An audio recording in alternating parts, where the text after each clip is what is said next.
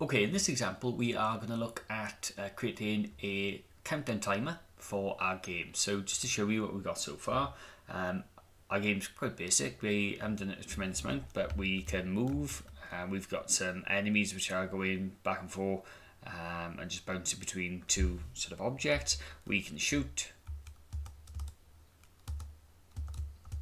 We can shoot. We have set collisions up as well. There we are. We shot it as we got rid of it. Therefore, what we're going to do to make this a little bit more difficult, we're going to look at adding in a countdown timer to the top here, so we can give the player, say, 60 seconds to complete this level before running out. And if it does run out, then we just restart the room. Okay, so let's look, how would we do something like this? Well, the first thing we're going to do is I'm going to open my own game manager. Now, if you haven't got one of these, it's easy. Just right click, create, and go to object and just create a new object without assigning it a sprite. Now, this object is actually living in the top corner here, look. And because it hasn't got a sprite on it, it'll just come up with a question mark. I typically will always use a game manager in every level I do, so that if I wanted to put things in there like countdown timers or something like a score or anything at all that doesn't necessarily just live with the player, I can use just another object as well. So what we're going to do is I'm going to double click this and we're going to add an event. We're going to go to create, and then what we're going to do is I'm going to create a new variable and I'm just going to call this countdown. Okay, I'm going to set it a value of 60 because we're going to have it as 60 seconds. Therefore, you know, there shouldn't be anything to worry about with that one. Okay, now the next thing we're going to do is we are going to use something called an alarm.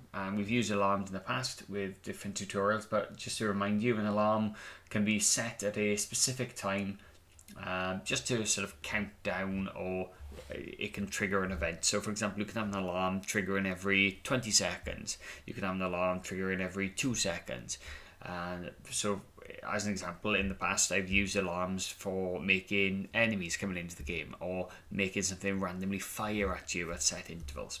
So what we're going to do is we're going to just drag this alarm option here. We're just going to set alarm countdown. I can drag that in here, and we're going to be using alarm 0 because we haven't got anything set up, and we're going to start the countdown after 60.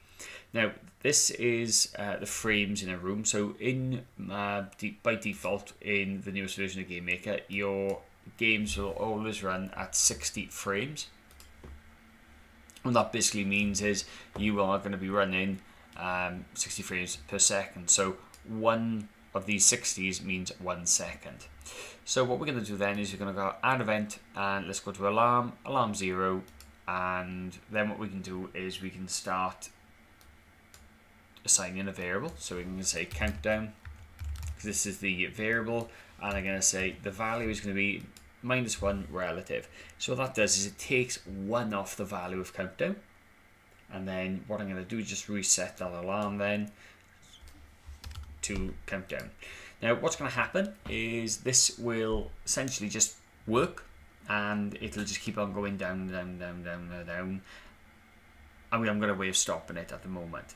Now to actually see what this looks like on our design, what we need to do is add in a draw event, and we're going to go to draw GUI, and I'm going to look then down here into the brown values here, and I'm going to click on this one here which says draw value, and where it's got caption, I'm going to replace this. We're going to say time left, and we're going to then just use the variable countdown.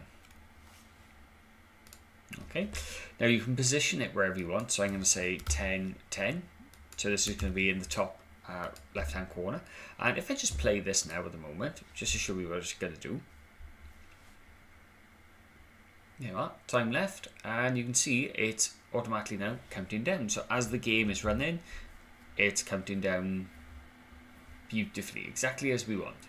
Now we can make this a little bit bigger, and we're going to do that now. So if we look at our fonts on the top here, I've already got a font here for font score, but I'm going to just create another one. So right click, create, go down to font, and we're going to call this font timer or F timer, and we're going to choose a font. I'm going to stick with the Arial because it's quite nice, and let's go quite large. Let's go 22, and regular, let's go to bold. Now, in order to put that in, what I'm going to do is I'm going to drag in this set font and just put this on the top and make sure I check the right font. There you are, timer. And now when I play my game, there you are, time left 60. One thing that's really bugging me, which I should have done, is I should have said time left and put a call on there. There you are, let's just test that. Excellent, lovely. Now, if you wanted to change the colour of this at all, you can then use the option here, look, set draw colour. So if I change that from a white, let's say for example, I'm just going to go with black now just to show you.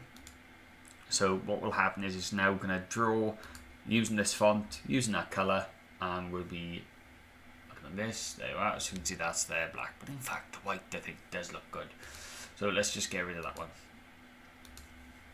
Okay, so far our game starts with a value of 60 in the countdown, and it's just going to count down and down and down. Now, just to show you, I'm just going to change this from 60 just to 10, just to show you what's going to happen after 10 seconds.